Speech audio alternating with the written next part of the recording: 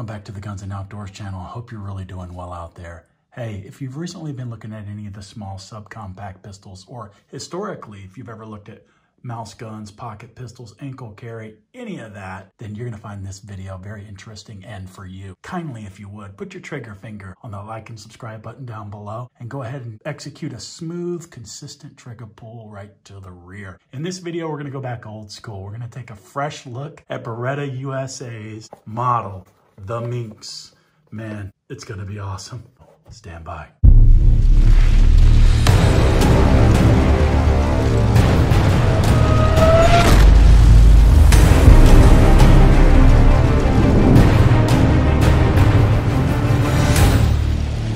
Welcome back. Let's have a look at the Beretta USA Model 950 BS chambered in 22 short. Let's take it out of the original box. Don't have the packaging, but the original box is so cool, very nostalgic, very historic here as we set it up. Let's get the box out of the way and then we're gonna put it on the table and zoom in. All right, let's talk about the Beretta. Get it propped up here for us. These days, if you do your research, there's a lot of micro subcompact pistols. We'd be remiss if we didn't acknowledge history, that it's been done before, right? What's old is new. This design, this came out literally just after World War II. So if you do the math on that, we're looking at over 70 years. So here we go. One of the most tiny, smallest, excellent form factor models of a pistol that we've had. And if you look at it, it's timeless. Today, we would look at edges, sharp edges, rounded corners, and certain features that we would expect or want in our firearms if we're going to carry them on a daily basis to make us feel comfortable. And sure enough, that's what this guy has, a lot of rounded edges. Just look at it. Now, hang tight, we are going to go out to the range and shoot it. I have already shot this previously with the owner, and we had a good old time, but I'm going to take it out. We're going to run and gun it and give the Beretta a go here in a minute. But first things first, let's get something out of the way. Let's talk about the 22 short. All right, set the record straight, clear the table. Clear the table. We all know that there are much more effective and efficient rounds out there these days. Of course, 9mm, 45, 10mm, 380, the gamut. All right, we're talking about 22 short. We haven't even made it to 22 long rifle yet. What I wanted to tell you from a history perspective is let's go all the way back to the year 1857. That's right. That's when this 22 short rimfire was created. And it was created for the very first Smith & Wesson revolver. And it was also the very first American metallic cartridge. About 20-something years later, the 22 LR round came out. But this guy was the first for us. One of the first. Pretty awesome, right? These days, you're still gonna see small mouse guns that have this round in it, and it's for your plinkers, your weekend. This classification of a pistol is for backups. This chambering isn't recommended, obviously. All right, so clear the table, got that out of the way. Still fun to shoot, still fun to own. Specifications. With a length of 4.7, a height of 3.4, and a barrel length of 2.4 inches.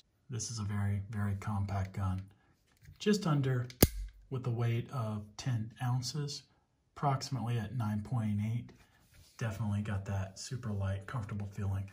When we look at round count and capacity, 22 short, we're going to be at 6+1 in that, and I believe it's 8+1 in the 25 ACP.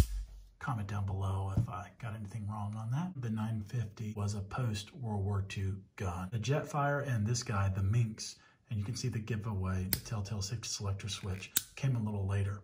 But the original 950 you'd carry in the cocked and locked in the half-cocked position. This one, they add a little extra. You can still do half-cock, and you still have the safety selector switch. Like anything with gun control, how'd we get here? They put a ban. There was a Gun Control Act of 1968. We seem to go through this every now and then. We hopefully get to the point one day where we don't have to continue to deal with this. How do you get around that ban where we couldn't import these from Italy? Well, you invest in country. So that's exactly what Beretta did. From the 1970s onward, they made a plant up in Maryland where these particular models were continued to be made from upwards to approximately 2003. The plant located that Beretta had was in Accokeek, Maryland. So when my stepdad transferred from FN Manufacturing in South Carolina, we all hightailed up to Maryland, area where the plant is. My stepdad was actually the plant manager, so I love doing Beretta reviews. Very nostalgic for me. This is home. All right, can't hate on a Beretta. All firearms have pros and cons, and you know, Beretta factory was always a pleasure to go visit as a kid. Really enjoyed that. Back to this 950 Bravo Sierra. This guy is easy to shoot, easy to carry, has so many great attributes. Really appreciative to the person that loaned this gun to the channel for today's review. If you have any pistols that you're interested in having us review, just reach out to us on the gram or hit me on the Guns and Outdoors channel email address at gmail.com, or reach out via the YouTube page and we'll get connected up. All right, lightweight, low profile, great ergos, easy to conceal, no brainer. Let's take a quick look. Plastic Beretta grips with their awesome logo, 22 short, back strap, smooth, very traditional, not atypical of older style pistols. Right, that was a later enhancement to add texture and grips and get into that and really customize and make a gun experience be perfect and unique to individual shooters and cater to the needs. What you can see here is the magazine safety release is on the left-hand side in the the heel part. All right, it's ejects just fine. It's not necessarily high speed, low drag, but but definitely nice. You have that classic Beretta feel. The frame is aluminum alloy. The slide is carbon steel. Feels really good in the hand. It really does. External hammer, great trigger. Have a look at the trigger guard. It's a stamped, not atypical of mass-produced guns. It was a technique. Instead of having to mill all out, they could, you know, help with the build process, but to do stamped. But not bad at all. Get my finger in there. Pretty easy. And in addition to the safety, this is our tip-up barrel. So what you would do is you would just push this away from you. So the controls, everything's accessible in the controls. So tip it away. You can see the barrel tip up.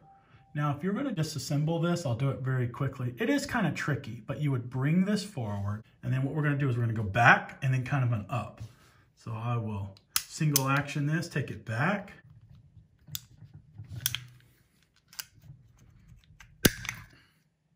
And then up. All right. Do your cleaning, do your disassembly, do your maintenance. It's pretty basic. Barrel stays fixed. It's pinned in. And if we were going to reassemble, we want to get these two slide catches here. Now what I notice is, and I'll get a little nervous, is there are these springs here, and I get afraid that the spring is going to break this grip. I'm trying to, when I line this up, the idea is you want to put pressure downward and then forward. So you may not get the best view, but I'm trying to make sure I can get everything sorted. Down and forward. Up. Let me try one more time. I got one side. Let's try this again. Okay. Let me get it set up. Push it with my man hands this time. Down and forward. There we go.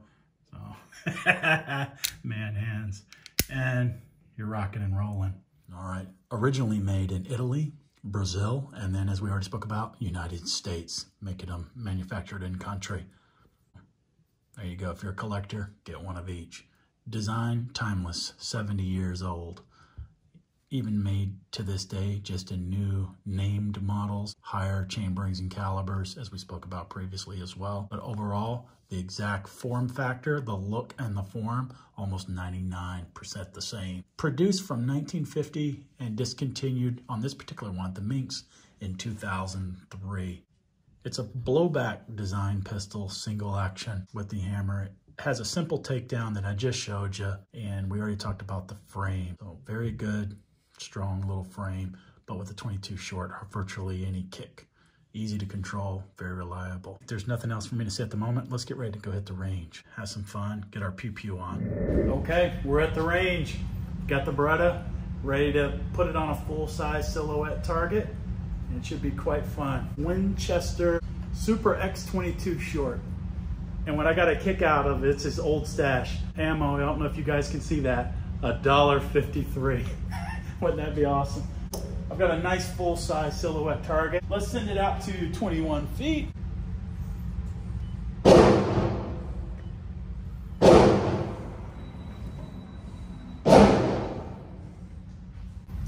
All right, let's put on our eyes and ears.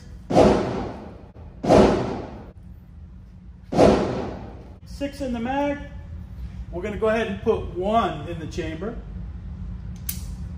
I don't want to get slide bite, so I'm going to modify my grip.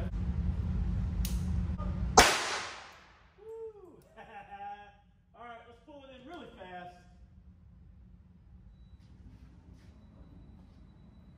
Man, there was hardly any kick on that. All right.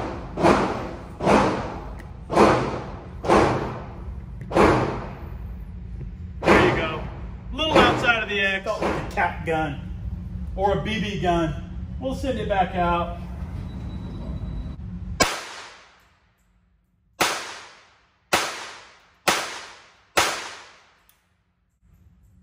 Cool.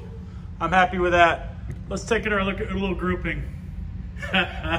Well, you know, we're in the heart of the bad guy, so I'm happy with that. All right, let's just give it one more go. This is definitely awesome for plinking. Simple as that. Single action.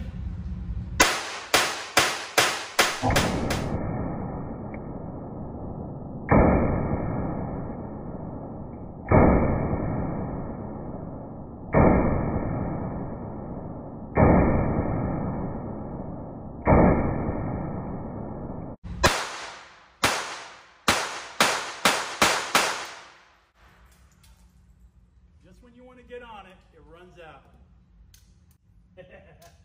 Sweet. All right, there's your Beretta Minx Model 950. What a great, small, little fun package and just a fun plinking everyday shooter. Now, obviously, I don't recommend this as your primary carry. Make sure you're trying a different cartridge, different configuration for that, because this is the rimfire. We all know how these guys are. I did not have any hang fires or anything like that. I did have some second shots that I needed to do it to get the cartridge to go boom. Also ran into a couple of failure to not extract, but to eject the empty shell casings. Particularly they manifested when I was trying off camera some of the CCI subsonic 710 feet per second. What's exacerbated on this particular model is there's no extractor. So as the slide reciprocates back, you're using the energy from the fired round to eject the shell. And with the subsonic, that's not enough. So I would have to go in and use a plastic piece or a wooden dowel to get the cement casing out of there. All in all, pretty good. Hey, this is a Beretta and a piece of history. They are available on the secondary market. If you can find one, I definitely recommend it. They're really nice. You just can't help but to like this little guy. As always, like and subscribe to the channel. Take care of yourselves, and we're out of here. See ya.